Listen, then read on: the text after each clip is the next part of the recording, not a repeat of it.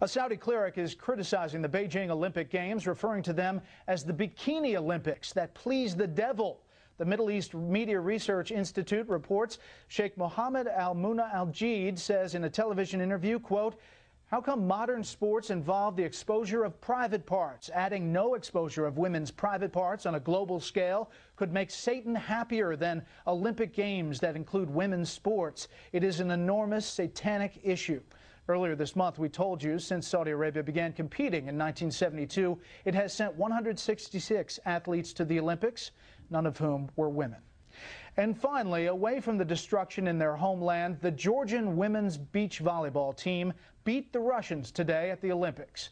The New York Times reports there was little animosity before the match as the two sides shared hugs. But after the Georgians won, the mood changed. You see, Christine Santana and Andresa Chagas were actually born and live in Brazil.